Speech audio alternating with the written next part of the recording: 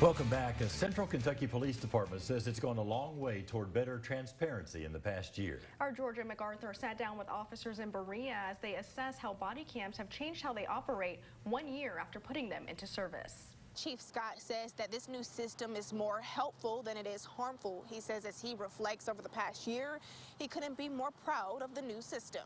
I ain't trying to resist. Take a look at this body cam video. Two police officers trying to arrest a man they say was shoplifting. What?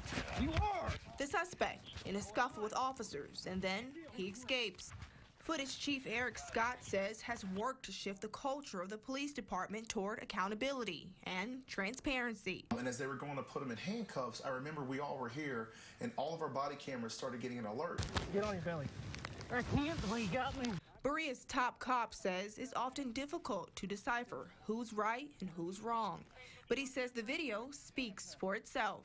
We can distribute it to the court systems, to our police department, and any involved parties. And so what it does is it takes that hard drive outside of our PD, so there is no manipulation of the footage.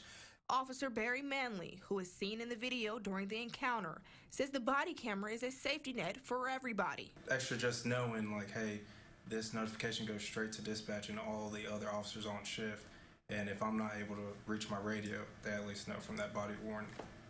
1 year since the new body camera system, Chief Scott says brings responsibility. It's real transparency. I want to know if we have an issue within our agency that we need to train on. And for what's to come, Chief Scott says he looks forward to more engagement with the community and more training with his officers on mental health.